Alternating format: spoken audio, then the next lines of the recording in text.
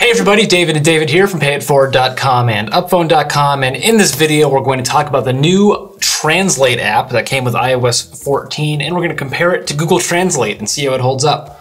So, the Translate app is a new native app that can help you translate foreign languages into English or English into other languages, you know, whatever you're trying to translate. You understand what translation means? Yes. If you don't, watch one of our easier videos. Very interesting. Okay. So I'm going to go ahead and open up the Translate app. I don't have the app icon. It's in my app library. So I'm going to type in Translate here. There it is. Awesome. Now, David was super stoked when he saw this for the first time. He was freaking out, and I was like, that's really impressive, David. So let me start with a simple thing. I'd like to go to the restaurant. Me gustaría ir al restaurante. Right. And you can play it back, which is cool. So that's all it can do? What else can it do? Well, it can also download languages offline. So maybe you don't have Wi-Fi or cellular data when you're traveling. You can get that language offline. So if you just tap on the language in the upper right-hand corner of the screen, you'll see all these available offline languages. Just tap that little down arrow next to the language. Offline languages. Pretty neat. Wow.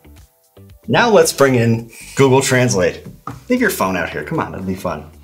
So Google Translate, I just selected English to Spanish. And there are a lot of these as well. I think that there's probably a few more. A couple more languages. Also, you could download them for offline use. And let's just see here. Voice. I'd like to go to the restaurant. Yeah, same thing there. Do you speak Spanish? I took a little bit of Spanish. Let's have a conversation. Now you say something. Well, nothing.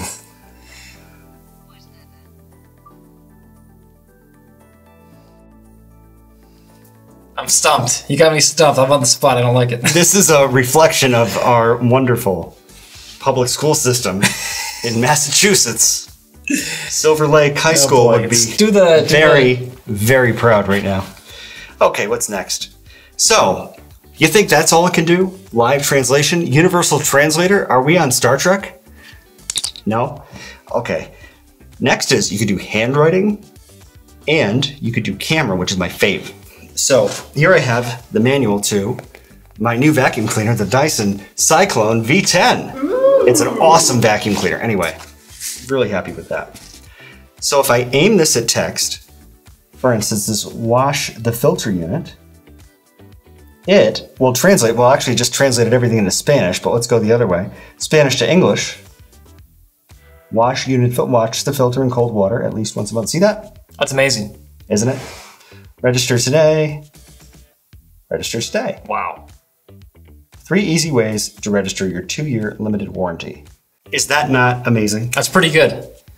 I think we got to give Apple a little bit more time to develop the Translate app, though. Sure. And add some of these cool new features that you already have. So I guess they're not really new. Well, they're not exactly my features. They're just Google Translate features. And actually, this really came in handy because I was going to Cabo once for a conference, and that makes me sound pretty smart. Pretty special. Pretty cool. Yeah. All right, anyway, I was going to Cabo once for a conference, and they ran out of the English version of the customs forms on the plane, and we didn't know how to speak Spanish, and we were probably too proud to ask the people around us. So instead, we used the Google Translate app to figure out what it said, and we're able to get into Mexico.